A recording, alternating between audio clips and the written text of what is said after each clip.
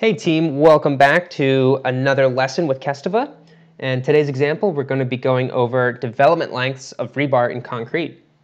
Now, in today's example, we will be going step by step through the concrete code, which is the ACI, and we're going to be using the most up-to-date version, which is ACI 318-14.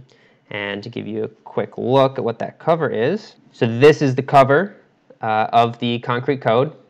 So it would be most beneficial if you can have this code with you side by side in order to walk through this example. But if you do not, I will be showing the code sections and walking through the code side by side, flipping back and forth with my calculations.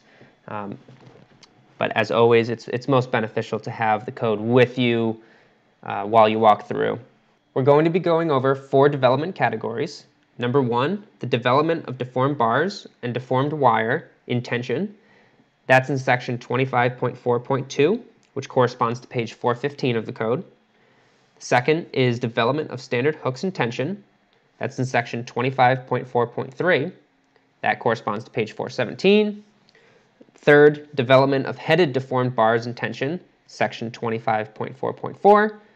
Page 419, and lastly, development of deformed bars and deformed wire in compression.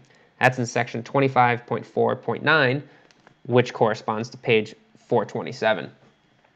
Now, for all cases, we're going to be assuming F prime C, 4,000 psi, pretty standard concrete. For our reinforcing bar, we're going to be assuming an Fy of 60,000 psi, again, pretty standard for reinforcing. We're going to be using normal weight concrete with a density of 150 pounds per cubic foot. And for all reinforcing, we are going to be using uncoated bars today. For example number 1, development of deformed bars and deformed wire in tension, we have the following example. So we have a 5-inch thick slab, and what we have is this roughened surface right here, and that's the end of a pour. Say it's for a big factory slab, so that can't all be poured in one go. Most of the time the contractor is going to want to pour that in multiple sections, and that means you're going to have pour stops like we have here.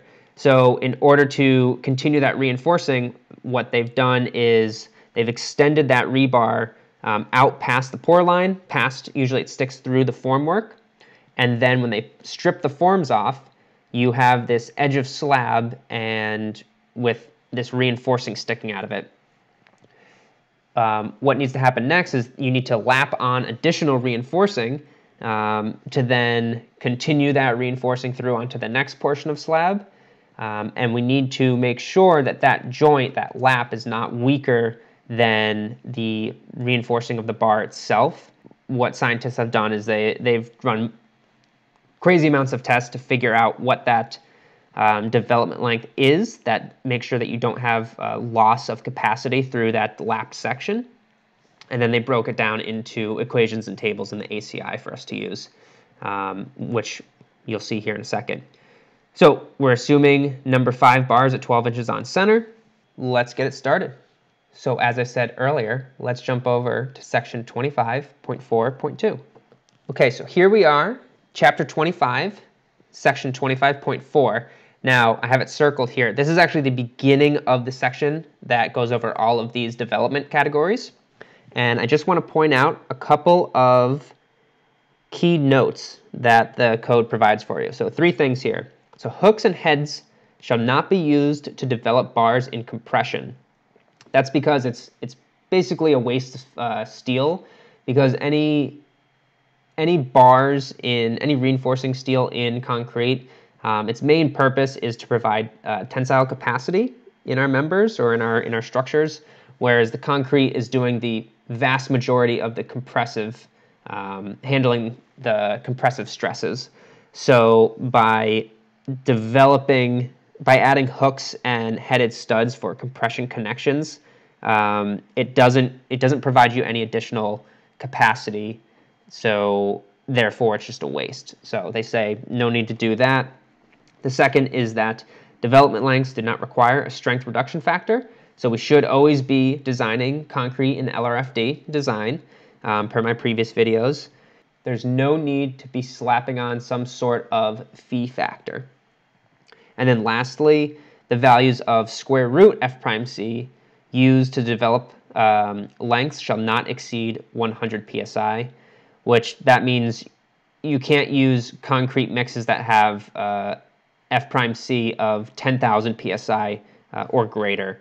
That just can't be used for these equations, and those are some ridiculously high concrete mixes.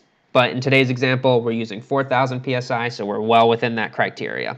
So here we are in our first section, and if you look below, development length, noted as L sub d, can be found using two different criteria, A and B.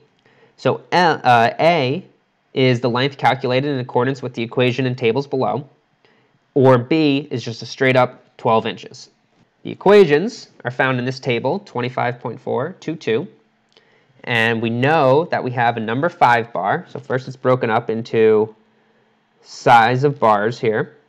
So we have a number 5, which is less than a number 6. So we know we're in this category. And then spacings and covers. So you have this long bit here, and then you have other cases. So for the long bit, we actually fall into that. So it says clear spacing of bars or wires being developed or lapped, spliced, not less than the diameter of the bar. Clear cover at least diameter of bar, and stirrups or ties throughout your development length not less than the code minimum. Or clear spacing of bars or wires being developed or lap spliced at least 2 diameter of bar, and clear cover at least diameter of bar. Now in our case, we have 2 bars that are going to be lapped together, which means that the 2 bars are going to be in contact with one another and then tied together. So while that does actually fall outside the criteria of not less than diameter of bar, that's talking about cases where if they were not in contact with one another, then you'd want to make sure that the 2 lapped pieces of steel are at least a diameter bar apart, and that way the aggregate of the concrete mix can fit between those bars and you can get proper cohesion of the concrete and setting up of the concrete. If the bars are not in contact with one another and they're less than, but they're still spaced less than the diameter of the bar, then you're going to get voids between your lap splice. So that's why they have this kind of confusing criteria here. But for us today, we're assuming that our steel is in contact with one another. So we fall into this criteria. Now, that means we're going to be falling under this equation. So now we'll be jumping back to our calculations. So we have our 2 options. We have A, which was the equation that we noted in ACI. We've written it out here. And we have B of just 12 inches. And we need to know the greater of the 2 options is what we need to use for our lap. Now we have some factors within our top equation. You have psi sub t, you have psi sub e, and you have lambda. Let's jump back over to the code. Now, in order to find these, you actually jump over to page 417, and you can see you jumped to table 25.424. These are modification factors for development lengths. For deformed bars in tension. And for our standard, I don't know if anyone's not following along with this, but for standard reinforcing, that's also referred to as deformed bars. So it gives you everything right here. So we are not using lightweight concrete. So the lambda refers to what type of concrete you're using. We are using normal weight concrete. So we have 1.0. Psi sub E is what type of coating is on your bar. So for that, we're uncoated, so 1.0. And then that is it. Just those 2 factors, really straightforward. Let's jump back to the calculations. So we have everything we need. Let's plug in. After we have everything plugged in, you'll see that that comes out to a development length, LD, of 24 inches, which is greater than option B of 12 inches. So we know our development length needs to be 24 inches at a minimum to fully develop our number 5 bar. Now, quick little section here, or little note here for you guys. Always remember you need to multiply by the diameter of your bar. right up here in the equation. That can be forgotten a lot when you're first starting out with this equation. And if you don't have a cheat sheet of diameter of bars, you can actually go into the ACI on page 507. That lists out all of the diameter of bars. So ACI 318-14, page 507. Really handy. Number 2. Okay, so number 2 is on page 417. Same place as where the previous table we were just using. If you scroll down just a bit, you see section 25.4.3, and you have the following. So for development length of hooks, that's denoted as LDH, seen right here. And you have 3 options, A, B, and C. A is an equation similar to previous. B is 8 times diameter of bar, and C is just straight up 6 inches. So that looks like this. Okay, so we have a couple factors that we need to find, but we can solve. C is already solved for. It's 6 inches. Done. Boom. B, we can do very quickly because we know the diameter of our bar is 0.625 inches. So that is just that equation, which gets us 5 inches. Done.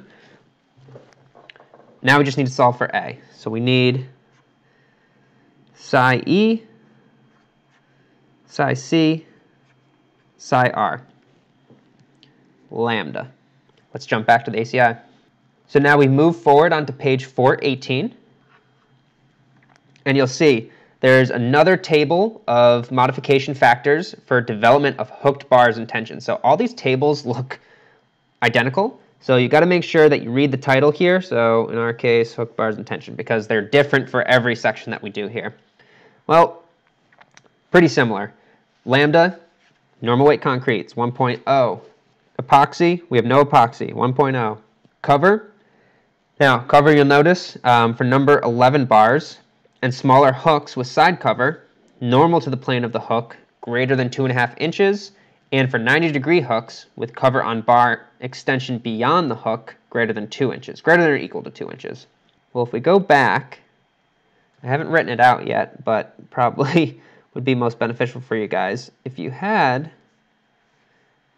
this type of scenario happening, which we do in our example, say you have a beam framing into a column, and you have a joint along that column, and you have a piece of rebar coming in, and you're developing it with a standard hook.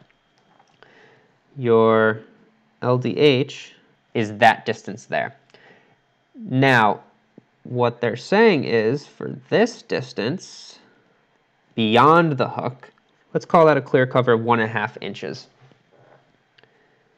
So if we scoot back to the ACI and reread, so we have a 90-degree hook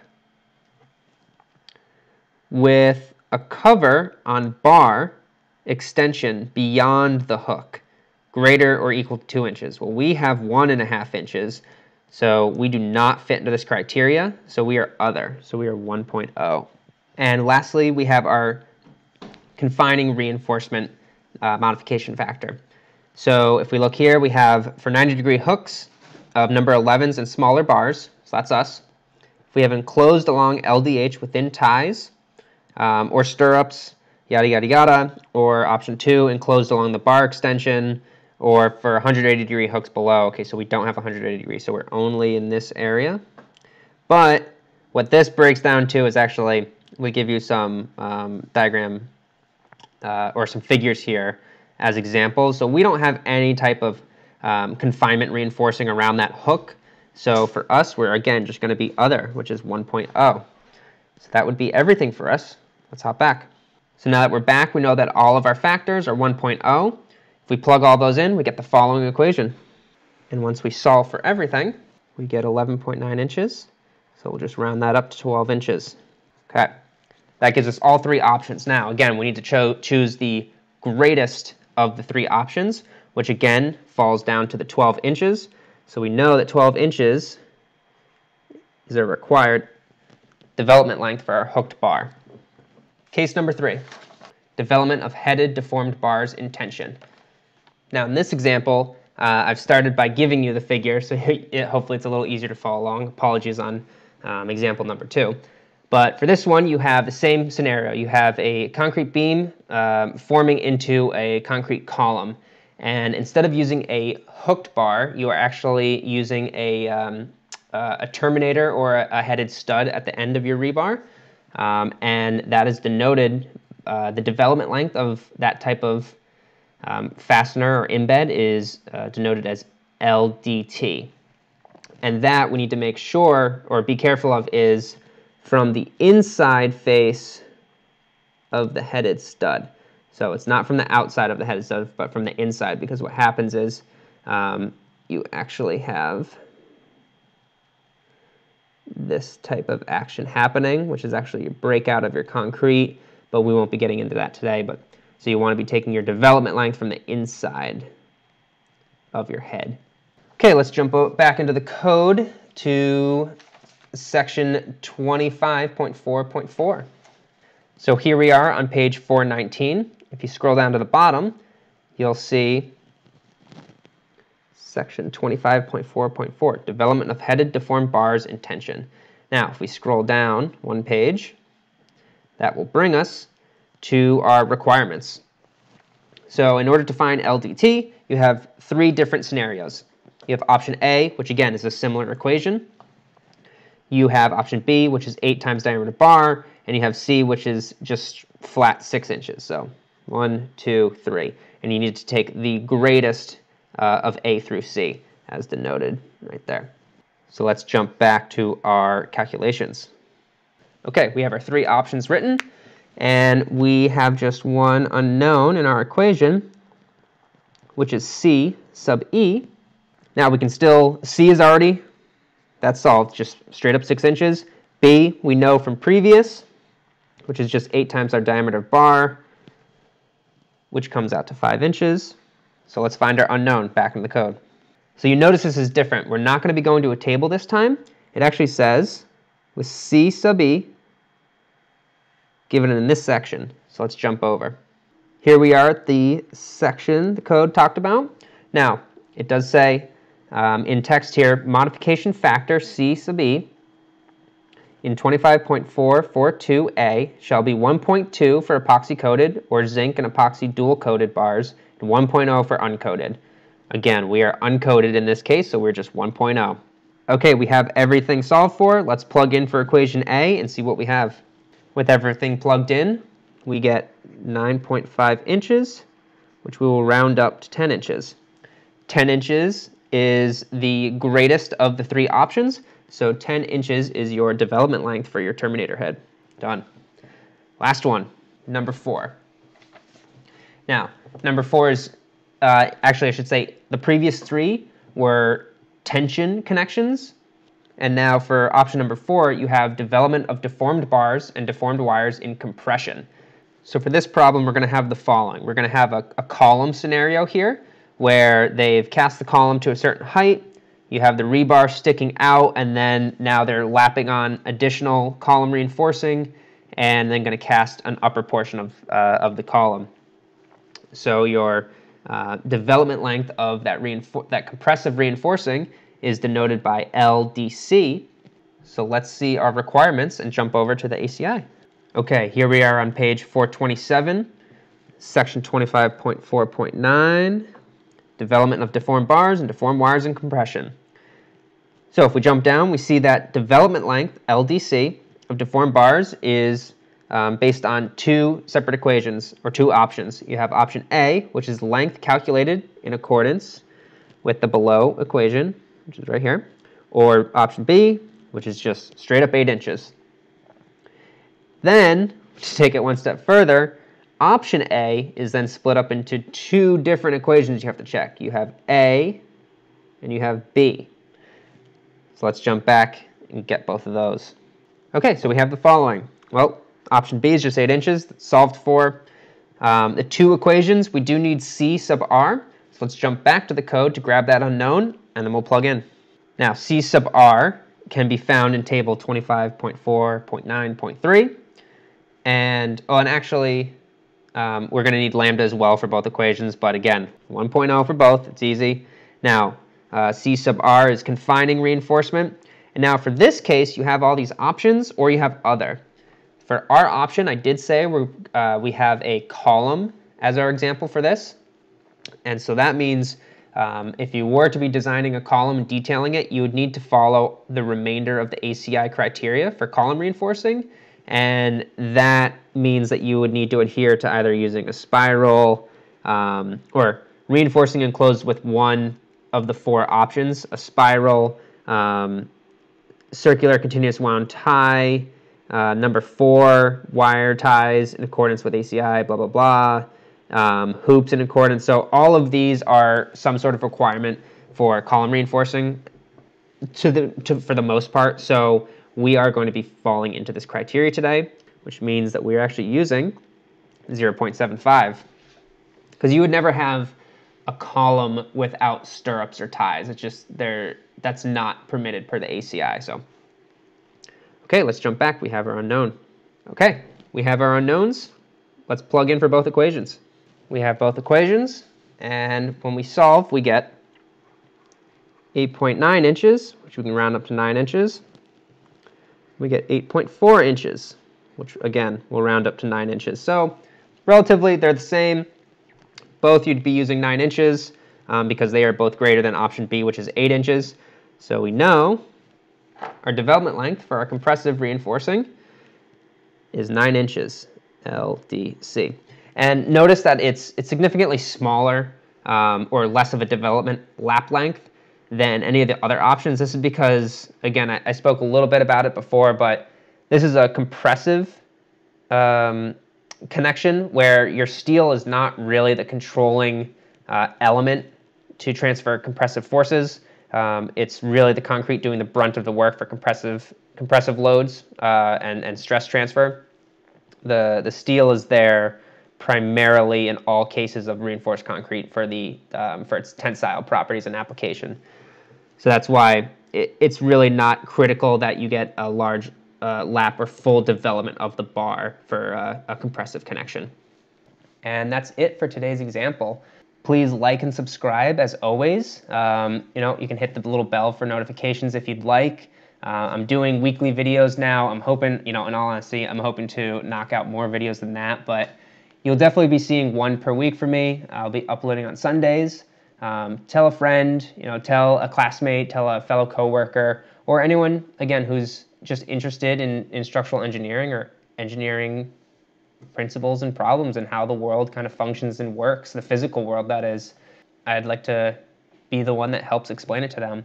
And yeah, let's grow this team together and continue to spread engineering awareness and hopefully inspire some of the future generation.